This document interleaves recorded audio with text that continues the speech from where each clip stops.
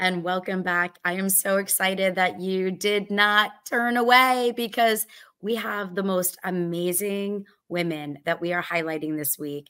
And I'm so excited that they have taken some time out to share their stories of impact and philanthropy and what they're working on and what makes them so special. And with us today is Phyllis Ayman, and she is no different. And I'm so excited to hear a little bit about your story and your journey and what you're going to be speaking about at the upcoming TEDx event. So how are you today? I'm doing great, Rhonda. Thanks so much for having me. I'm thrilled to be here with you, and thrilled that I'm going to be doing this presentation at this TEDx event. It actually was on my bucket list for about 3 years. And so, things come together at the right time for the right reason. And through that, I've met you. So it's all good. I love it. And it's so funny that you use the words right time for the right reasons and the right purpose, because so many times, especially as we're growing as people, sometimes we get angry, right? Like, why not me? Why not me? But I feel like when the opportunity presents itself, it really is about the timing, and potentially maybe you weren't ready. So tell us, right? And like, people get angry, right? Like, call it for what it is. I have met so many people that, why not me? Why did this not happen to me? I'm better than this person. And especially where it comes to these speaking engagements, ones as popular as TEDx, it's on everybody's bucket list. But the why not me syndrome, I'm glad that it brought us together, because I'm sure there's a lot of people that are still waiting in line for their opportunity. And we'll just say to those people, your timing's not right. It was not your opportunity. Don't give up. It's just not your time. Correct. You're so correct, because I have said that very thing to people, that even though it was on my list, probably it wasn't the right time for me, because in these couple of years that I've wanted to do it, I think I've honed my message and understood my direction better, and will therefore have a better presentation than I would have had 3 years ago. Yeah. And we go through that all the time too. And I'm a victim of that mentality. There are sometimes things that I want. And as much as we try to spearhead and fast track, sometimes it's about process, and it's about being with the right company at the right time. And by company, I don't mean business, just the people that we are spending our time with.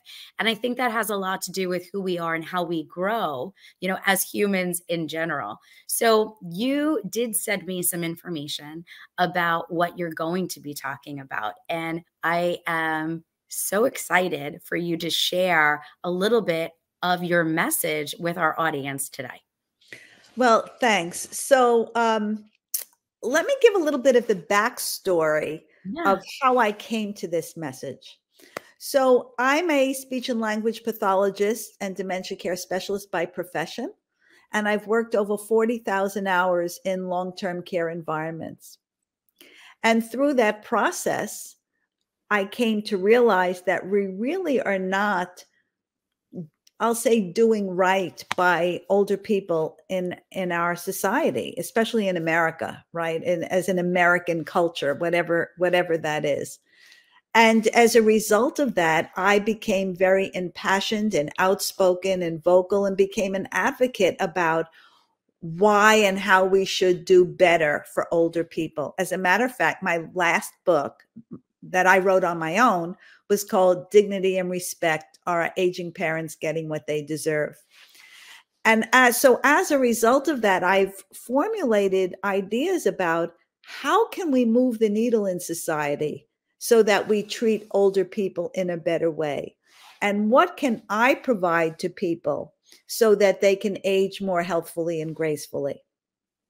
So that's really the crux of my message, how we can move that needle. And I have a concept about starting with children, and that really it's an active process that lives inside of us to become an older person. And if we can understand that and respect that, then maybe we'll look forward to becoming that person rather than looking at older people and say, oh my God, that's an old person kind of thing.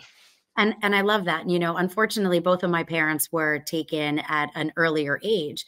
So one of the things when we're speaking about, you know, people aging, I've missed the opportunity of the storytelling. And my children have lost that opportunity of listening to, you know, to what their lives were like and their childhood. And I think that as a society, we're so busy in our day-to-day operations. And unfortunately, I think that a lot of our youth have lost respect along the way. They've also lost I can say this, I have 5 kids, so I can say this without somebody yelling. You know, I think what happens too is they've lost the ability to socialize and ask questions and interact. So when you have this aging population, you have history right at your fingertips, and you have so many amazing and inspiring stories that we really take for granted, you know, every single day. Yeah, I agree with you 100%. And, you know, you could hit a button and get information in any search engine, but it's different from somebody who has lived that experience and who could share what that experience felt like, rather than just reading something on a page. So, you know, in that process, I've, you know, how did I develop that into, you know, some kind of business, is to really help people make better care decisions for older parents or loved ones, but also for themselves so that they can age in a more healthful way. And they hopefully will not find themselves in one of these long-term care environments where we're not providing the best care, because people who have lived their life and served their families and their countries and their communities and their profession, you know, deserve to continue in life, continue on what I say, their life's journey in the best way they possibly can. And there's so much they can continue to offer. So that's part of it. The other part of it is, so I'm sure your listeners, and maybe you even know, you know, about the sandwich generation, right? So the sandwich generation are people Yeah. who were caught between, you know, family responsibilities, job responsibilities, and caring for an older parent or loved one, if that situation still exists for them, right? And so it turns out that 70% of the sandwich generation is now between the ages of 40 and 59, which are prime work years. So if businesses, employers are not in touch with the issues that their workforce is dealing with, they're losing out on maximizing people's ability to be productive in their job, right? Because they're so distracted and pulled in so many different directions. So I encourage businesses to invest in the well-being of their workforce and address these issues so that people will be more invested in their employer, because their employer is invested in them and understands what they're going through in their lives. You know, and I love that because it makes it also a little bit more, I don't want to use the word spiritual, but when you have somebody that cares about the process that you're going through at any point in time, it does make you more committed to wanting to give back and give back stronger and harder. The problem that I see is that there are so many small businesses that may not have the resources or be able to support the time away for some of these employees. So what recommendations would you make in a situation like that?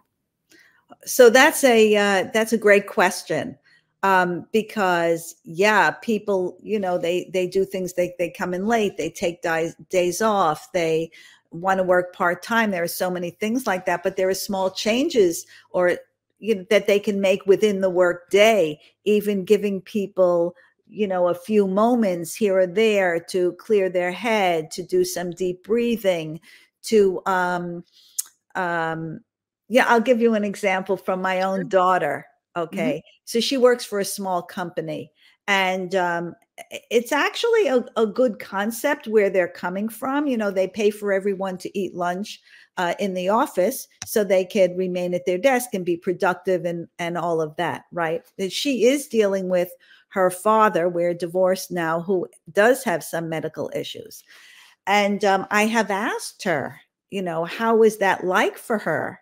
And she says, well, you know, she's like chained to this desk, and it would be a wonderful thing if her employer understood that even, you know, 15 minutes in the mid morning and mid afternoon, if she could even just walk around, stretch her legs, even if they had some kind of chair yoga thing for 15 minutes, it rejuvenates a person, it re-energizes them, and then they have more energy and focus for, you know, what they have to do for their job, or give someone 15 minutes to make some personal phone calls rather than that person trying to fit it in and sneak it in and you know, when they're or multitask and be on the phone making that appointment while they're doing something for their job. If the employer just understood that, I think they'd find that the people who in their employ are more productive.